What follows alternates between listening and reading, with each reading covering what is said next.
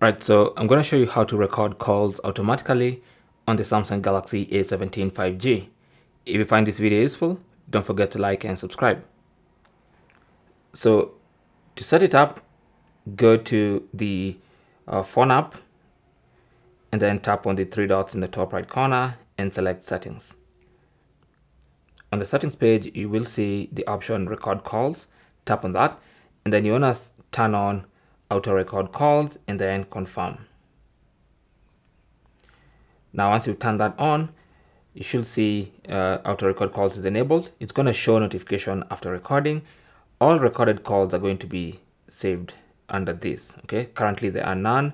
And then also you can automatically delete call recordings older than 1 month. All right, so that's basically how you can manage the call recordings. But now that we've set it to auto record calls, from now on, anytime you make a call, it's gonna get recorded.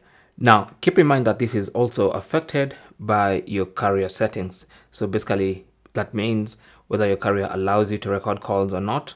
So you might have that setting enabled, but if your carrier does not allow you to record calls, it's not gonna work. Okay, so it also depends on whether your carrier allows it or not. Thanks for watching and good luck.